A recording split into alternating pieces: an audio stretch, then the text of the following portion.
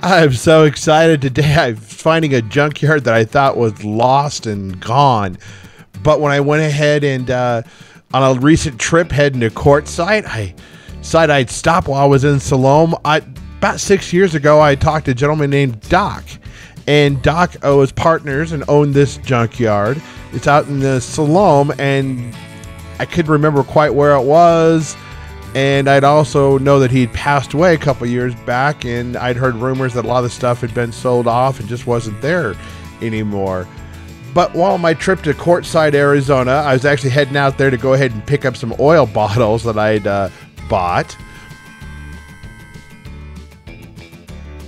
Well, I started asking around in town, just trying to find out more information on the junkyard, because I couldn't quite remember where everything was. I got lucky and was able to talk to some people at a local cafe, and they helped me out, and I was able to go out and find the place and come out and talk to Steven, who was the son of one of the partners in the company. And here I am in Siloam, Arizona at the junkyard, so I love it. I know a lot of the stuff has been, complete cars were sold off, some of them, but there's a bunch here still. And I actually have to do a second video. There's so much out here. But that was just one of the things. I was just really happy to find out this junkyard was still around. I mean, you know, when these things are gone, they're gone. So I was just so excited to be able to find this again and be able to show you stuff here. Now, these cars right here were damaged in a flood that was across the road. They were like in really good condition when they were there. Unfortunately, not so much now. There's a 1928 Studebaker. That's pretty cool. But nice thing about looking around here is they had everything. There's a old GMC truck that would be like a 1.5, 2-ton truck. It was kind of funny. The motors were actually made by their other divisions like Pontiac and stuff like that. GMC actually did make the motors for the trucks. There's an old white COE cab over engine. And then over here, it's kind of funny. You got a 1926 Cadillac. And those are pretty cool. They'd have like a 314 V8 motor in them. I mean, pretty rough there, but man, you can picture what this thing had to be like in the day. I mean, it would have been amazing. But even saving this stuff, if you've got one trying to find parts or something like that, is not easy. Now, this is what I love. This is a 4x4 Cadillac. It's like a 50s Cadillac or something. Somebody put up on a 4x4 frame. How cool and wild is that? Look on the interior there. Look at everything. But I just love it. Somebody went wild and crazy and had some fun. I mean, you gotta enjoy what you do out here. Now, there's one of the homemade camper specials. Now, here we go. 1930 Model A. It's an old Ford. And what was nice about those, they'd have the L-head inline 4, about 201 cubic inches, only 40 horsepower, but you could get up to 65 miles an hour, I was told. So that ain't half bad for back in the day.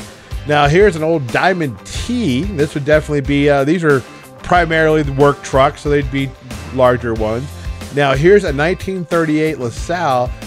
This would have been a pretty dang high-end car. You can see right there, they had the place on the fender where you'd put the spare tire.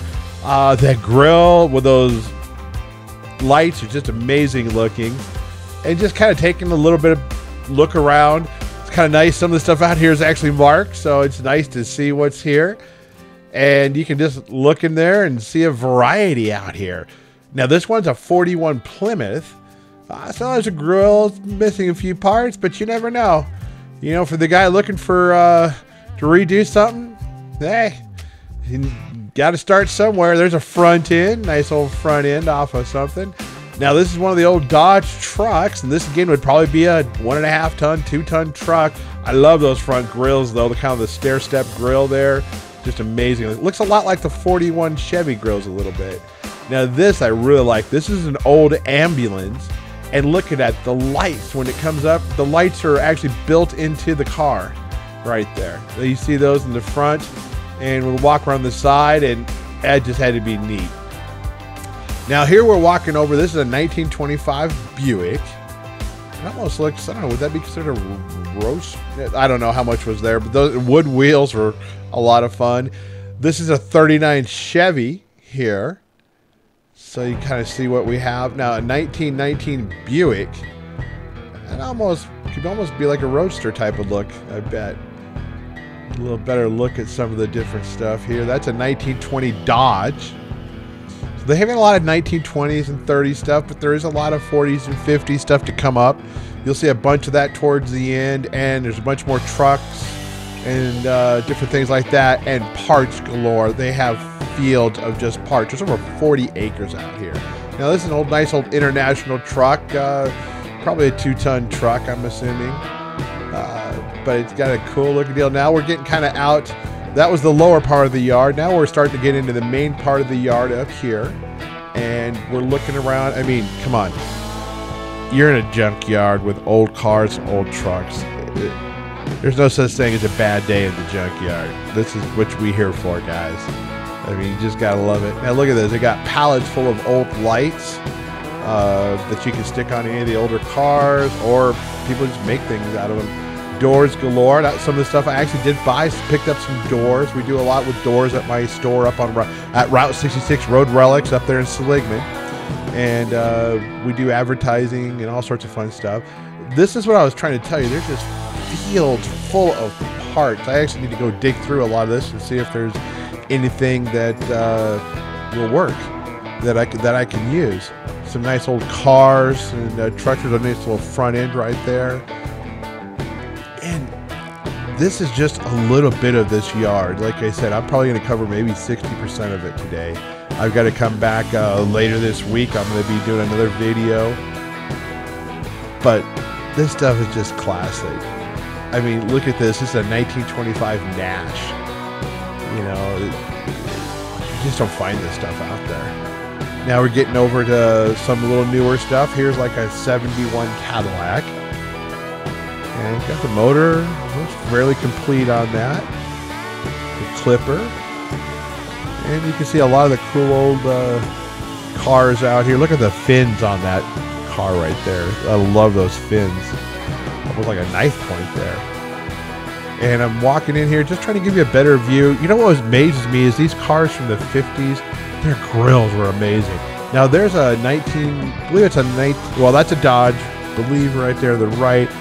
But to the left, you got a 1968, or could be a 67 Cougar. And that would be kind of a fun little muscle car. Look at somebody pulled the engine on that one. Now we're heading back a little further into the yard. And you'll just see there's lots of cool old cars from the 50s back here. I think these are just projects waiting to be done. This is a 1952 Buick Roadmaster, I believe. It could be a 51 or 53, but I believe it's a 52. The front end grills are just like, I don't know, they're just mean, they're awesome looking. And like I said, there's no such thing as a bad day at the junkyard. You just gotta love this stuff. Look at that there. Kind of interesting. A couple trucks in the background, as you can see. A couple over the 40s, looks like early 50s. Now here, I love this. This is a 41 Pontiac ambulance you see in the distance there. Like the other ambulance you saw, they actually built in a lot. Well, I don't know. Maybe these ones weren't built in. Yeah, they were. They were built in on that as an ambulance. The lights.